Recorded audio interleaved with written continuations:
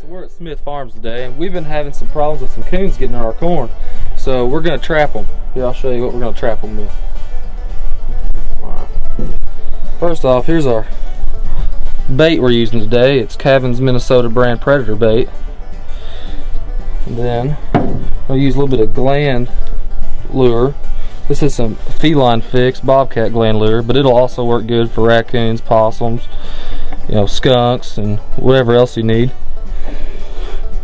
Then here's our sifter. We use that to put the leftover dirt in, to sift the dirt over the traps to camouflage them in. And then we got our trowel. We use that for digging our dirt holes, so we can stick our lure down in there in our bait and make it more eye appealing to whatever we're trying to catch. Alright, so I'm going to show you how to anchor your earth anchor down in the ground.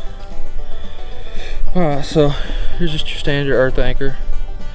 Right here it's got a little point on one end and then a hole for your bar to fit in on the other, and it's got some mud in it, but you kind of get it down in there snug. And you already cleared your spot out for your trap to set. You just put this right dead middle of where you want your trap.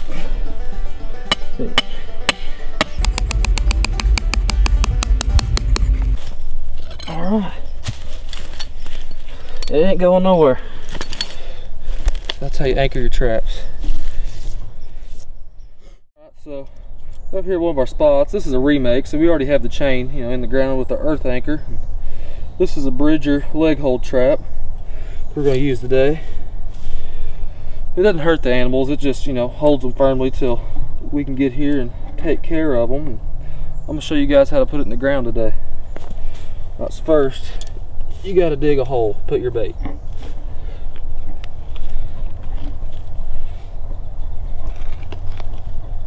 You don't want it too deep, like 6 or 7 inches. Like that. You want just a nice little hole, and then about you want from about the beginning of your hole to be about fingertip and to the back of your hand to be where your pan of your trap, which this part of your trap sits, the part they step on. So you want to clear out a area that your trap will sit in. Put some of our dirt in here. Just get a nice little area, about the size of the trap.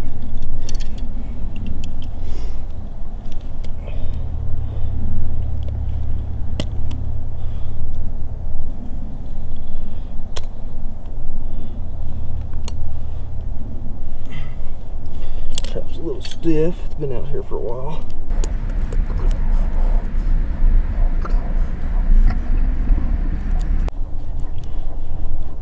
You want your trap to sit nice and secure so when the animal steps on it, they don't feel any movement under their feet. Alright, once you get your trap set, take a little piece of this freezer paper here, or wax paper, or a piece of Walmart sack, anything will work, just to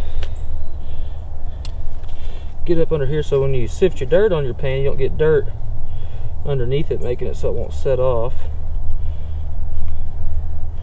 Broke that piece off a little short there, but it'll be alright. Alright, once you got your trap secure with your wax paper over it, you just want to sift some of this trap just sit right underneath the surface. That way you have a better chance of hooking into them when they come in and check your stuff out. I'm going to take a little bit of this bait here. Not much, not trying to feed them, just trying to get them in.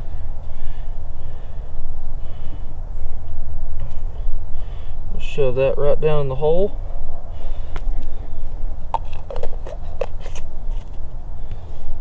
Then we're going to get some of our feline fix gland lure.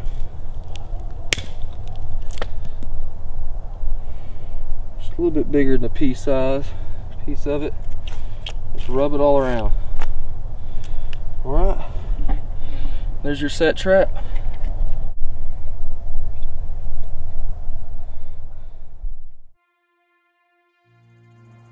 Alright, so we're back here today at the Smith Farms. We're going to go check our traps that we set yesterday. And come with me, I'll show you what we got.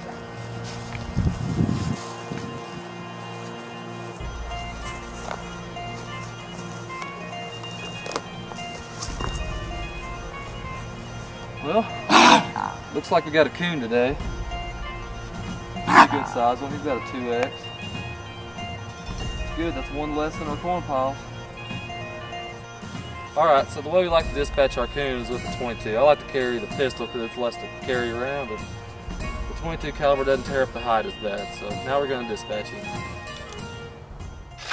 Alright, so we get the coon taken care of now. Now we're going to take it back to the skinning shed and get it hung up and dried. So if you guys have any questions about our trapping, when to do it, how to do it, just let us know in the comments section. And don't forget to subscribe if you want to watch more videos, and give us a like if you like this one.